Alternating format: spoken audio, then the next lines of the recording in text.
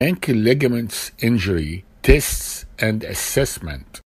The ligaments of the ankle are complex. Injury to these ligaments are called ankle sprains. A sprain of the ankle is usually a low ankle sprain. Occasionally, it can be a high ankle sprain.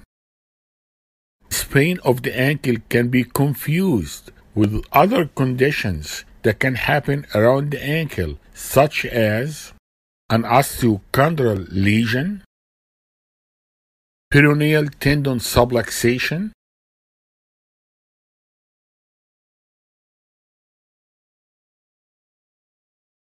fracture of the lateral talar process, fracture of the anterior process of the calcaneus, or a high ankle sprain, which is called syndesmotic injury. Here are the few tests that are used to check for injury of these ligaments. If the patient cannot bear weight on the ankle, the patient should get an X-ray of the ankle.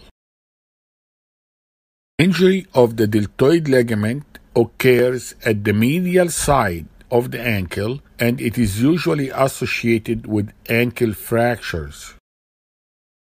Sometimes this injury of the deltoid ligament is occult, and the patient may need stress X-rays to demonstrate injury of the deltoid ligament.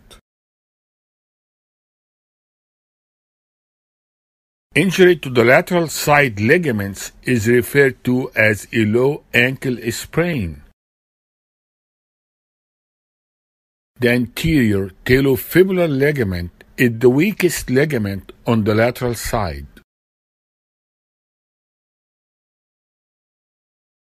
The anterior draw test is done to test the competency of the anterior talofibular ligament. The test is done in 20 degrees of plantar flexion and always compare it to the other side. A shift of an absolute value of 9 mm on the lateral X-ray or 5 mm compared to the other side is positive. The calcaneofibular ligament is usually injured after the anterior talofibular ligament. The test used to diagnose injury of the calcaneofibular ligament is called the talar tilt test or the inversion test. Less than 5 degrees of tilt is usually normal.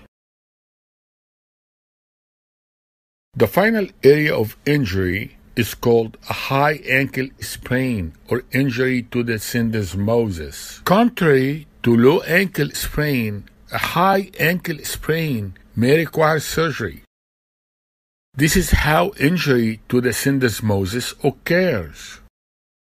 Always check the fibula proximally to avoid missing a Maisonneuve fracture. The Maisonneuve fracture will have a proximal fibular fracture, a syndesmotic injury, and a deltoid ligament injury, and it will need surgery.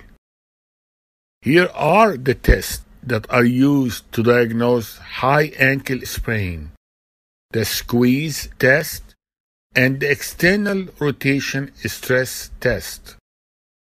How do you do the squeeze test? Squeeze the tibia and the fibula at mid-calf. It will cause pain at the syndesmosis if high ankle sprain is present.